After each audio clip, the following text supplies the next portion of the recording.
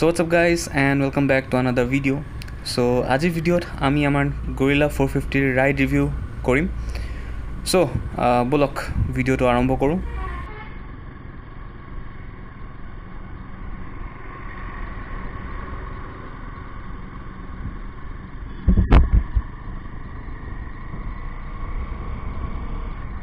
So প্ৰথমতে আমি কথা পাতো সিটিং পজিশনৰ. So সিটিং পজিশনটো অলপ আপৰাইট হয়. So যাৰ কাৰণে কঁকাল বিষ হোৱা চান্সেছ নাই বেছিকৈ. আৰু যোনটো সিট হয়, সিটৰ যোনটো ফোম হয় সেইটো বেছি হাৰ্ডো নহয় বা সফ্টো নহয়. So যাৰ কাৰণে লং ট্ৰেভেলিঙত ইজি হ'ব. বাকী বাইকখনৰ সিট হাইটটো অলপ ল' হয়, লাইক 780 mm মোৰ এক্সট্ৰিমখনতকৈও ল' হয়. চ' যাৰ কাৰণে মোৰ ভৰিকেইটা পূৰা একদম ফ্লেট ফুট হৈ যায় মাটিত. চ' ট্ৰেফিকত হেণ্ডলিং কৰিবলৈ বহুত ইজি হৈ যায় বাইকখন সিট হাইটৰ কাৰণে. আৰু বাকী শ্বৰ্ট হাইটৰ ৰাইডাৰ্ছবোৰো এইখন বহুত ধুনীয়াকৈ ৰাইড কৰিব পাৰিব. চ' বলক আমি অলপ বেলেগ টেষ্টিঙো কৰোঁ লগতে.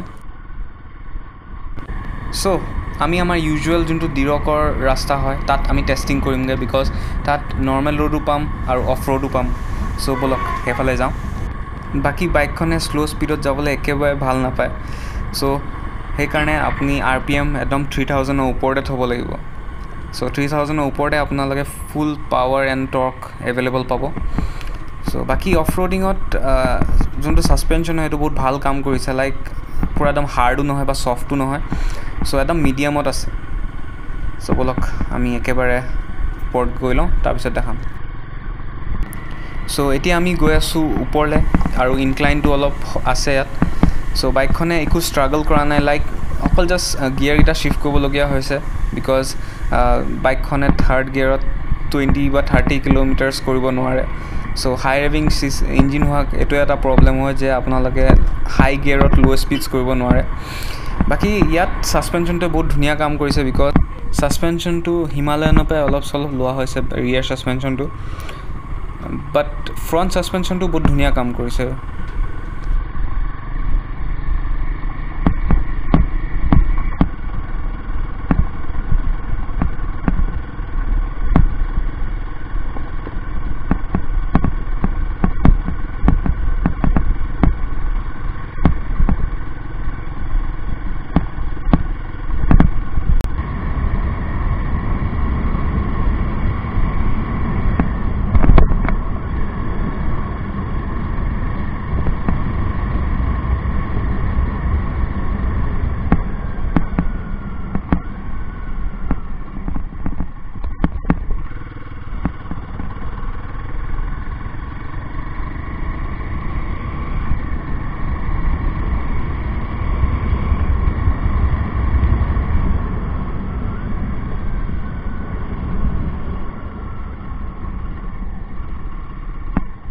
চ' এতিয়া আহিব আমাৰ বোকা ৰাস্তা. লিটাৰেলি এতিয়া টায়াৰৰ টেষ্টিং হ'ব ইয়াত. চ' C8ৰ টায়াৰ্ছবোৰ গ্ৰিপ ভাল থাকে বুলি কয় অফ ৰোডত, বাট চাওঁ টেষ্টিং কৰিলেহে গম পাম নে কি কয়.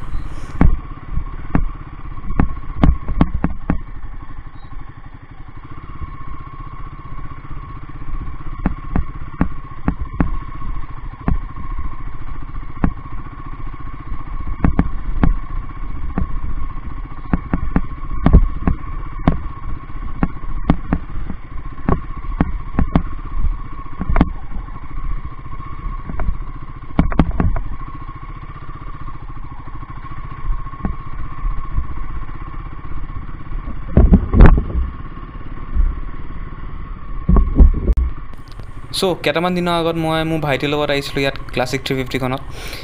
চ' সেইটো সময়ত বাইকখন বহুত শ্লিপ মাৰিছিলে, বাট এতিয়া অলপো শ্লিপ মৰা নাই, বিকজ টায়াৰটোৱে বহুত ধুনীয়া গ্ৰিপ বনাইছে. চ' বহুত মানুহে কৈছে যে টায়াৰটো অফ ৰোডত শ্লিপ মাৰে বুলি, বাট টায়াৰটো বহুত ধুনীয়া কাম কৰিছে.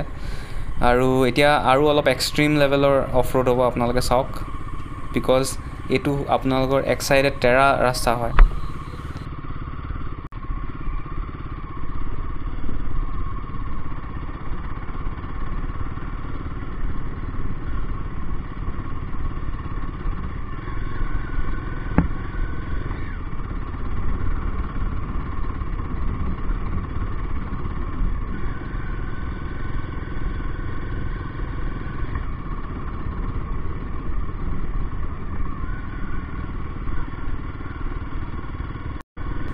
সো বাইকখন এতিয়া অলপ হিট হৈছে বিকজ এইটো যোনটো ইঞ্জিন হয় এইটো হাই ৰেভিং ইঞ্জিন হয় আৰু আমি এই ৰাস্তাটোত ফাৰ্ষ্ট ছেকেণ্ড থাৰ্ডৰ ওপৰত আমি যাব পৰা নাই বাকী যোনে যোনে জানে এইটো জেগা মই আগতে ইয়াত আহি পিনে বহুত ভিডিঅ' বনালোঁ বাট এতিয়া মই যি দেখি পাইছোঁ যে ইয়াত মানুহবোৰে বহুত লেতেৰা কৰি থৈ দিছে লাইক বটল চটল চব এইফালে পৰি আছে চ' সকলোকে ৰিকুৱেষ্ট কৰিছোঁ যে প্লিজ এইবোৰ জেগাবোৰ চাফা কৰি থ'ব লাইক ইমান ধুনীয়া জেগাবোৰ লেতেৰা কৰি থাকিলে বেয়াও লাগে নে কি কয়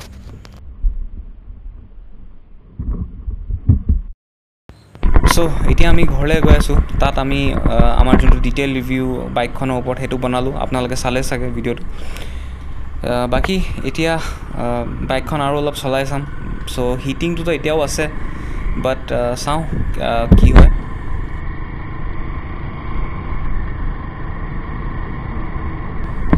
চ' ফাৰ্ষ্ট ছাৰ্ভিচিঙৰ পিছত মোক লাগিছে যে এইবোৰ ইছ্যুবোৰ ক্লিয়াৰ হৈ যাব হিটিং ইছ্যু হওক বা বেলেগ ইছ্যু হওক বাকী বাইকখনে এতিয়া মাইলেজ দেখাই আছে লিটাৰেলি 24 কিলোমিটাৰ্ছ পাৰ লিটাৰ চ' আশা কৰিছোঁ যে মাইলেজটো বাঢ়িব চ' বেছিভাগ চিটিত চলোৱা হৈছে আমাৰ ইয়াত চ' হাইৱেত চলালে বেছি মাইলেজ দিব যেন পাইছোঁ চ' বলক যাওঁ চ' এতিয়া আমি ডিক্লাইনত গৈ আছোঁ আৰু ব্ৰেকছকেইটা বহুত ধুনীয়া পাৰফৰ্ম কৰিছে লাইক অলপো শ্লিপ হোৱা নাই এনেকুৱা গ্ৰেভেলত চ' ব্ৰেকিং টেষ্টটো সোনকালে কৰিম ফাৰ্ষ্ট ছাৰ্ভিচিংটো পাৰ হৈ লওক বিকজ ব্ৰেকত অলপ আৱাজ ওলাই আছে হ'ব পাৰে ধূলি বালি কিবা সোমাইছে চ' ফাৰ্ষ্ট ছাৰ্ভিচিঙৰ পিছতে মই ক'ব পাৰিম একেবাৰে কি হয় বাইকখন চ' বলক যাওঁ বাকী বাইকখনত পাৱাৰটো বহুত আছে বাট মই ইউজ কৰিব পৰা নাই বিকজ আমাৰ যোনবোৰ ৰোডছ হয় তাত ড্ৰাইভাৰ্ছবোৰৰ কথাটো আপোনালোকে জানেই চাগে চ' ঘপককৈ ওলাই দিয়ে মানুহ বা ড্ৰাইভাৰ বা গৰু ছাগলী চব ওলাই দিয়ে চ' সেইকাৰণে ফুল টেষ্টিং কৰিব নোৱাৰোঁ বাইকখনৰ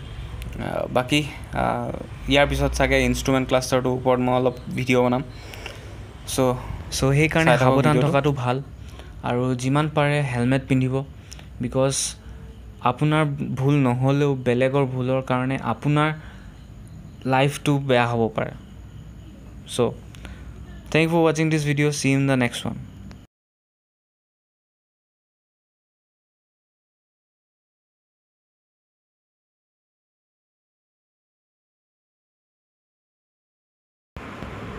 চ' ইয়াতে আমাৰ ছেকেণ্ড প্ৰব্লেম এটা পালোঁ বাইকখনত ৰাইট ছাইড পুলিং এই বাইকখনতো আছে লিটাৰেলি চ' আপোনালোকে চাওক মই এক্সিলেটাৰ এৰিলোঁ বাইকখন ৰাইট ছাইডৰ ফালে টানি গৈছে চ' আকৌ অলপ দেৰি পিছত যদি আপোনালোকে স্পীড বঢ়ায় তেতিয়া একো নহয় বাট আকৌ যদি আপুনি এক্সিলেটাৰ এৰে বাইকখন ৰাইট ছাইড এৰি গৈছে দেখিছে চ' এইটো এটা প্ৰব্লেম মই বিচাৰোঁ যে ছল্ভ হওক বিকজ টায়াৰ এক ছাইডে খাই যাব যদি এনেকুৱা ৰাইট ছাইডে টানি থাকে চ' এই ভিডিঅ'টো ইয়াতে সামৰোঁ চ' থেংক ইউ ফৰ ৱাচিং দিছ video' C U in the next one চাওক আকৌ এবাৰ টানিলে বাইকখন